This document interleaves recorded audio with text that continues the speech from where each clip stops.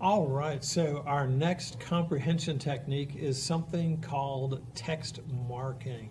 And text marking is a strategy that is near and dear to my heart. It is a metacognitive strategy, which is just that fancy word again for thinking about how we are thinking.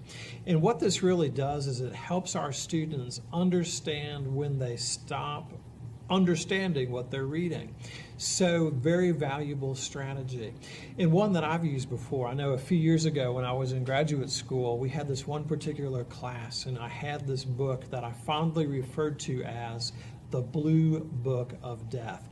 That sucker was about this thick, and it was very dense reading, a lot of research, a lot of studies, a lot of facts, statistics and things.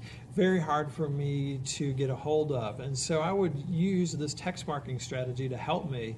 And then when I ran into a passage or a paragraph that I didn't understand, I'd use one of the fix-up strategies that we're going to learn about in the next section to help me through it.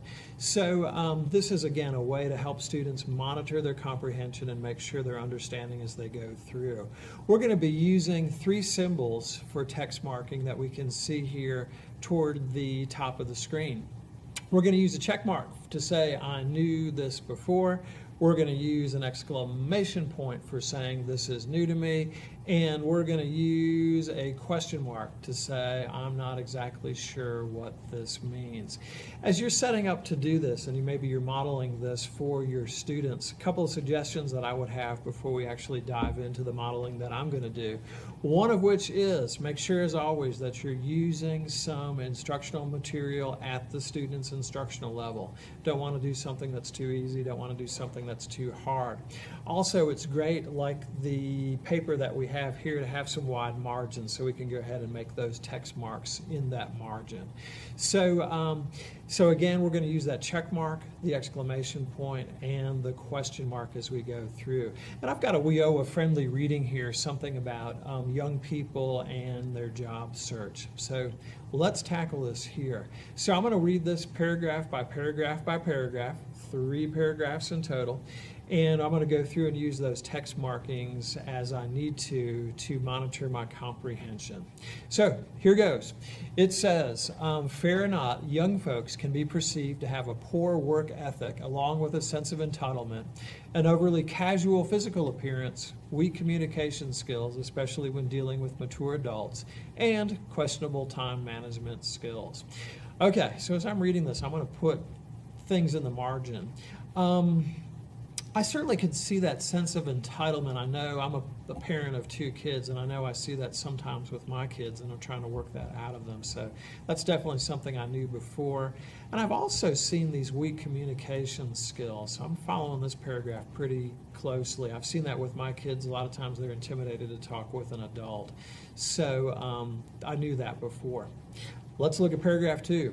It says, if you want to be viewed as a competent, up-and-coming contributor, you'd better be able to sufficiently address any concerns in those areas.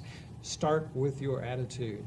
Enthusiasm and desire count for a lot, especially when most candidates have little work experience. Many times the job will go to the one with a positive attitude who shows persistence. In other words, they want it. Okay, I knew about having to address issues in work ethic, time management, all those, so I'm following that.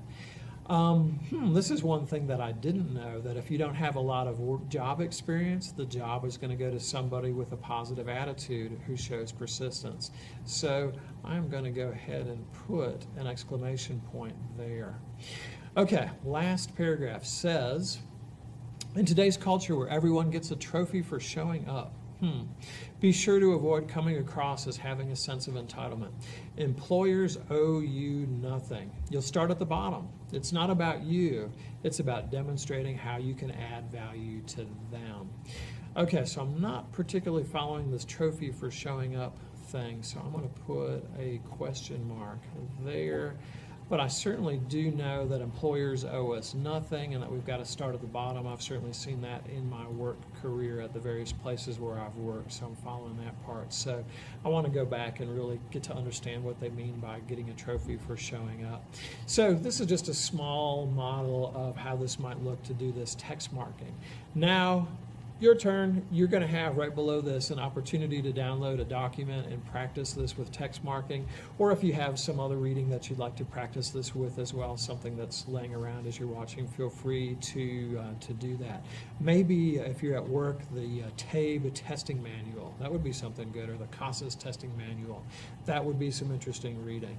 So text marking, great strategy, helping students to realize when they no longer understand what they're reading. So happy text marking.